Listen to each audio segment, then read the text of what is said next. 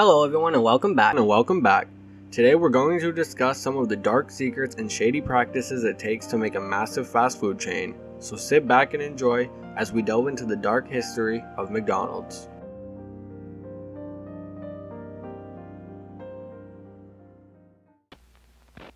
Hi, Grimace. Where you going? Just gonna soak up a little sun. Well, while you're soaking up a little sun, we'll soak up some McDonald's frosty thick shake. While researching this topic, I was so overwhelmed where to begin. There's so many things I knew I had already wanted to talk about, but was also aware of the intense and long history the company has. So I figured I'd start this video with a very hot topic that has been brought up a lot in more recent years, the chicken nugget. We all loved them as kids and all grew up to wonder just what is that thing? And then we thought we got our answers when we all saw the viral video of the pink sludge, which still gets referenced fairly heavily today.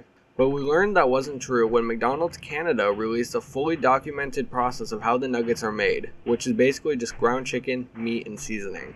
But something you don't hear a lot about in this process are the chicken farms.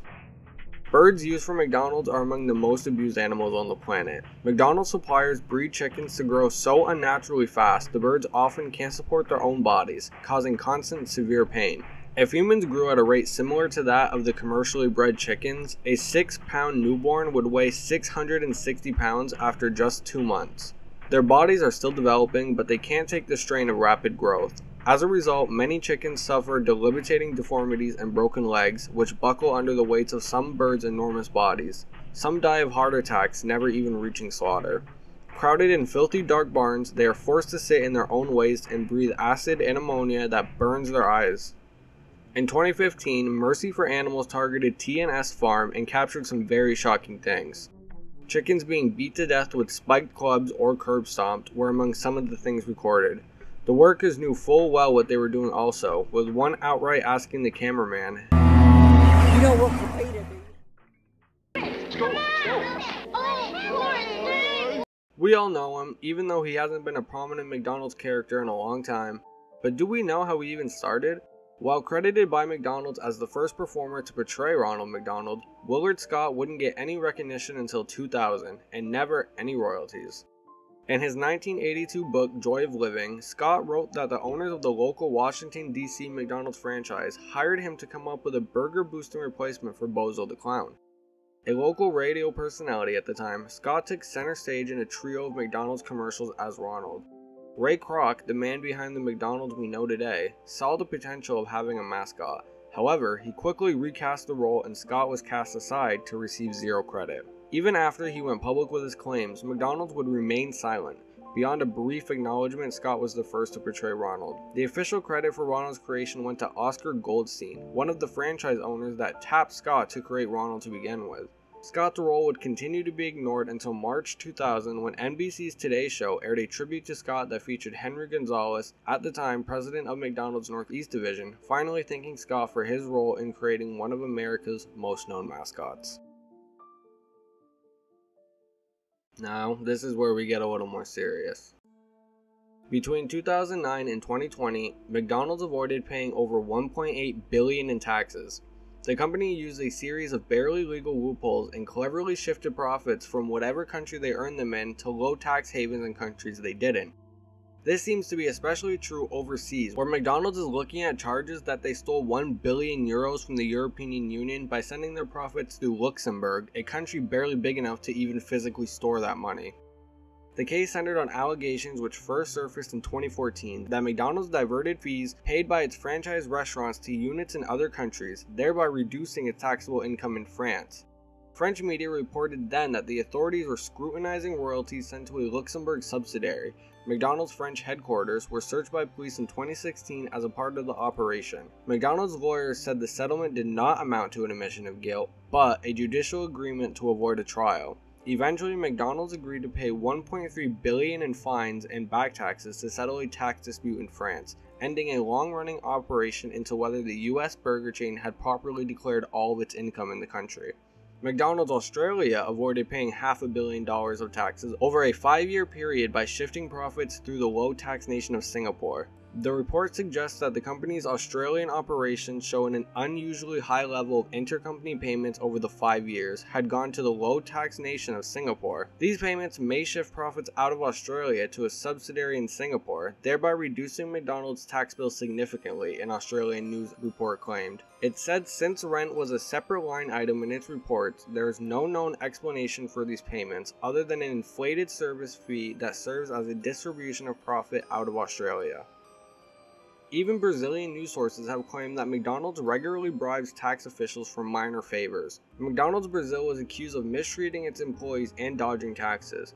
Union representatives at a local hearing told representatives that McDonald's franchisees in Brazil had denied workers pay for extra time work, not allowing them to join unions, and employed teenagers in their kitchens without protective gear, causing some to suffer burns from frying grease and grills. Witnesses at the hearing called on Brazil's Congress to open an investigation into the labor practices of the fast food industry, and these occurrences are also prevalent in US McDonald's. Even as recently as 2023, an investigation in Louisville, Kentucky finally ended after the complaints of underage workers. The U.S. Department of Labor fined 3 McDonald's franchises after an investigation determined that 200 children, including 2 10-year-olds, were working there in violation of federal law. As part of their investigation, officials found that Louisville, Kentucky-based McDonald's franchisee operator Bauer Food LLC hired 2 10-year-olds to work at one of its locations, unpaid, as late as 2 a.m., with one of the children even permitted to operate a deep fryer, a task which workers must be at least 16 years old to use. The investigation concluded that among the 3 franchisees, 305 minors were employed. And underage work isn't the only thing happening. McDonald's culture department has faced global scrutiny. In the US, it is currently facing a multi-million-dollar lawsuit brought by employees over sexual harassment allegations. Its chief executive, Steve Easterbrook, was fired in 2019 after it was revealed he had inappropriate consensual relationships with McDonald's employees. And in the UK, a BBC investigation was told by workers, as some of them teenagers in their first job, are being groped and harassed almost routinely. More than 100 employees at UK outlets of McDonald's allege that they worked in a toxic culture of sexual assault, harassment, racism, and bullying. As well as setting up the investigations unit, McDonald's is appointing external experts to independently examine how workers' claims are escalated. This can mean looking at when and how complaints are passed to other departments or more senior managers. Many workers have alleged that their complaints were not escalated in an appropriate and timely way. McDonald's has replied publicly with apologies and reasoning, but does that ever help? This story has got everything: revenge, Drugs. Greed. Ronald McDonald. In 2001, the McDonald's monopoly promotion was halted after a fraud was uncovered. A subcontract company, Simon Marketing, which had been hired by McDonald's to organize and promote the game, failed to recognize the flaw in its procedures. Simon's chief of security, Jerome P. Jacobson, also known as Uncle Jerry, a former police officer, stole the most valuable game pieces. Jacobs justified his crime by stating that the game was already rigged in favor of the US rather than Canada, although he did not take any of his stolen pieces to Canada. He began stealing winning game pieces after a supplier mistakenly provided him a sheet of the anti-tamper seals needed to securely conduct the legitimate transfer of winning pieces. Jacobson first offered the game pieces to friends and family, but eventually began selling them to Gennaro Jerry Colombo of the Colombo crime family, whom he had met by chance at an Atlanta airport. Colombo would then recruit people to act as contest winners in exchange for half of the winnings. In 1995, Colombo appeared in a nationally televised McDonald's commercial promoting his fraudulent win of a Dodge Viper.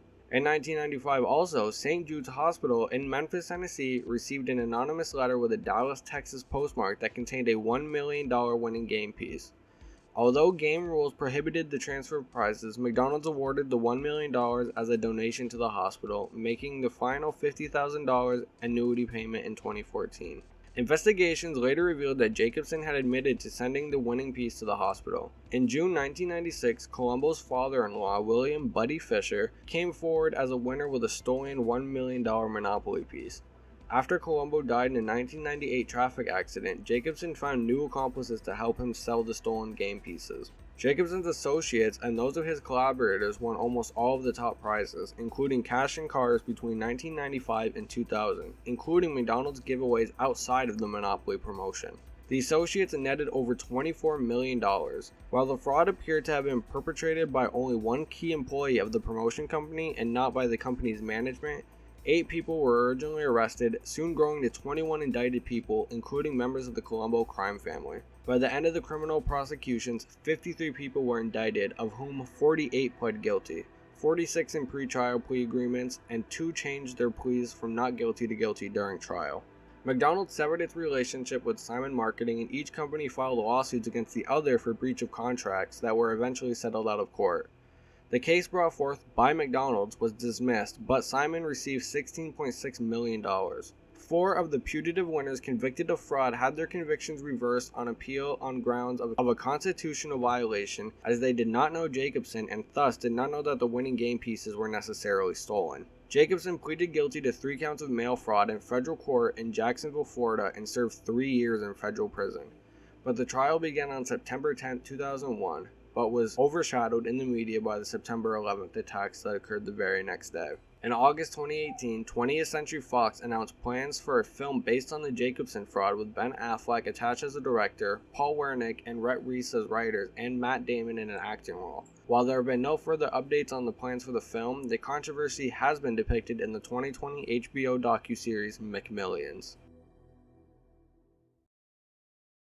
And that's all I got for you today. I covered what I thought were some of the most crucial and interesting topics, but I'm sure you can find even darker stuff the deeper you dig. I also try to keep these kinds of videos mainly informational and not too much based on conspiracy, but I'm sure we could deep dive into some of that if that's what you guys wanted. And as always, thank you all for watching. Make sure to like, comment, and subscribe. Tell me what you think, give me video suggestions, anything. And I'll see you next time.